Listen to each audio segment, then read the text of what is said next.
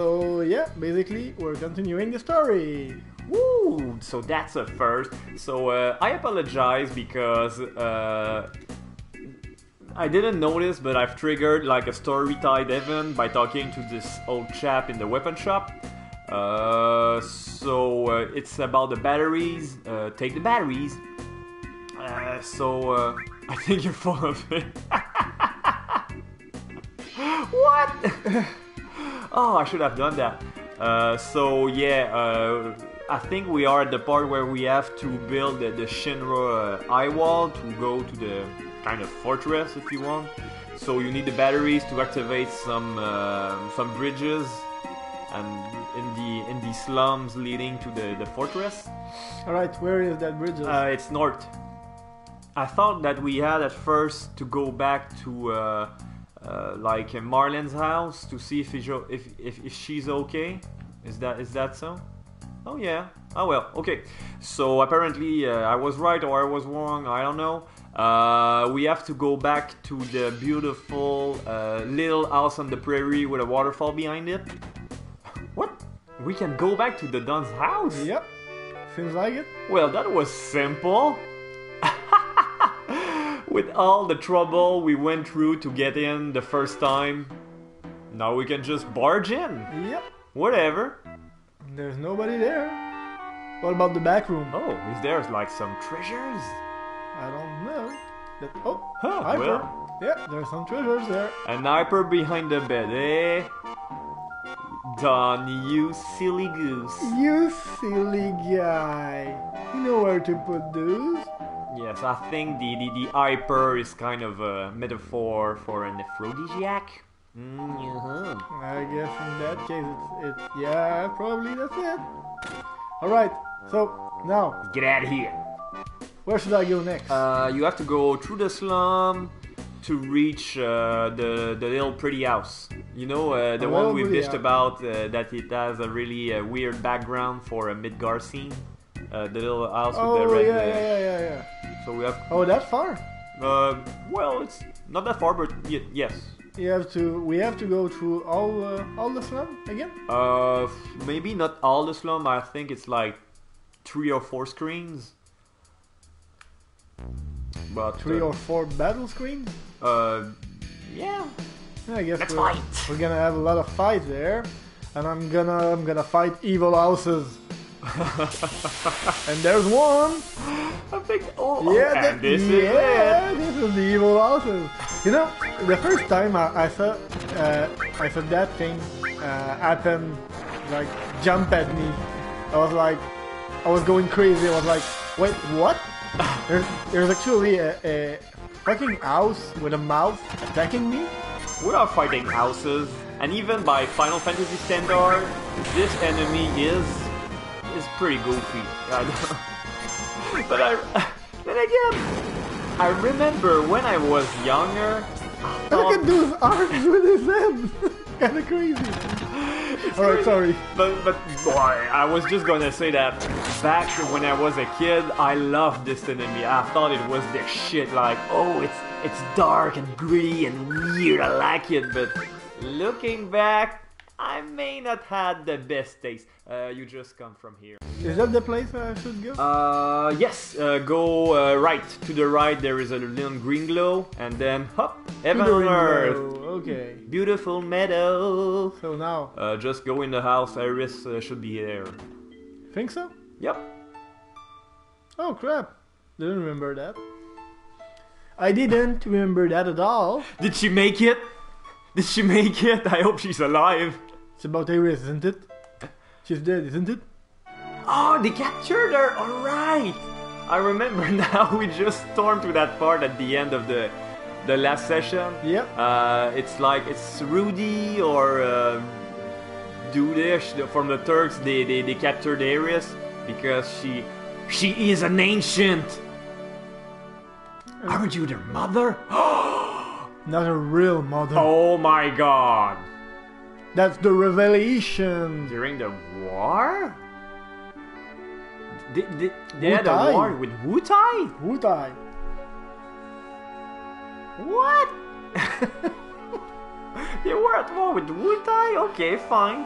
It's kind of weird because it looks like we're playing it for the first time, which is not the case. It's not the case at all. Yeah, we're still like, what? What's happening there? And another thing I find funny is that you could see Wedge and Jesse in the corner of the screen just fooling around the lamppost. Yeah. And it was about 15 years ago. Yeah. So I guess they age well. They age pretty well. Oh yeah. Oh, fat guy. Or they grown up Come really on fast. here, you. Yes, I love that scene.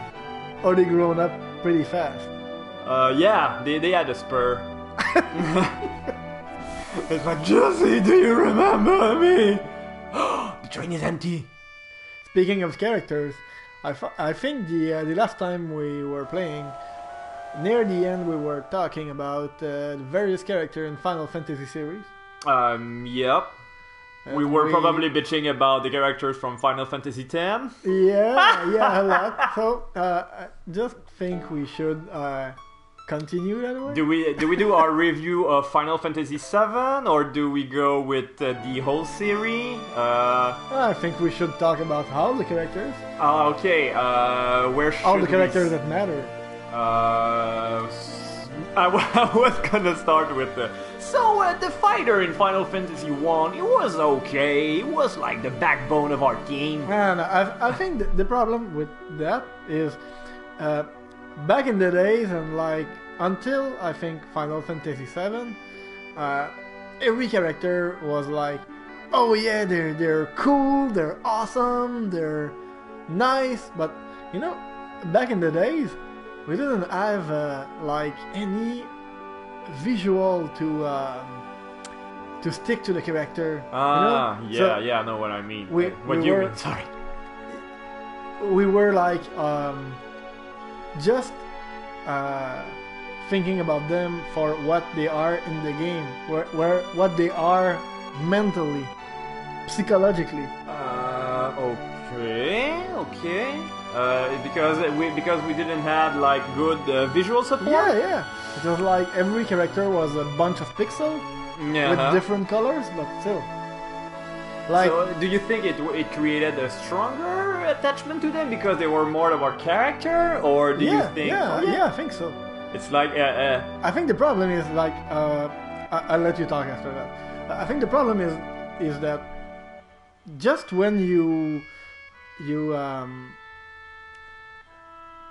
get attached to a character, you just have to.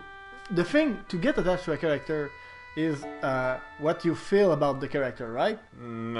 But if you see the character first and you don't like what you see, you won't get attached to it at all. You might be, but there's like way more chance that you will just like, wait, what the fuck? Just go fuck yourself, you crazy character. You know what I mean? So, Titus, for example. Yep. Is exactly the kind of what I was just talking about. Okay, so it's more about character design, and I can agree with you. I don't think that having good visual for a character make them suck. It's not what you were saying, but I do feel that there has been a shift in the character design of the whole series through the ages, through the iteration of the Final Fantasies, and yeah. From 1 to 6, I think all the character design and artwork was done by Yoshitaka Amano, which is so great. I just love his art style, and you can actually recognize a lot of his original drawing and design if you watch the enemy in the very first Final Fantasy. If you play like the remake, not the remake, but the ports they did on PlayStation, you can access to like character galleries and artworks, and you can notice how much they've based the pixel art on his actual drawings. So back to the characters, I would agree with you that I really prefer the characters in the older Final Fantasy, and that's kind of weird because they were they were simpler back then. Yeah, they didn't. That's exactly my point. The thing is, but simpler story-wise, I guess, because in Final Fantasy 1 they were nothing.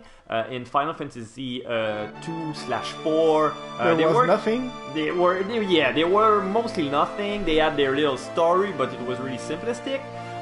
Final Fantasy 3/6, the story was more complex. It's my personal favorite, so I don't know if I'm more apt to judge it. Maybe we'll come back later to it. But I think for me, the characters in Final Fantasy VII, I enjoyed them. I've enjoyed half of them. I've enjoyed like Tifo, Aeris, Cloud, Barret, and I'm ashamed to admit Vincent. Oh wait, Vincent was a great character. He's still a great character. He had a great design, but we could go back to him later in the game. Yeah. Yeah. When I was a kid, I disliked Yuffie, and I've liked Sid. But today I really enjoy Yuffie. I think she's kind of nice.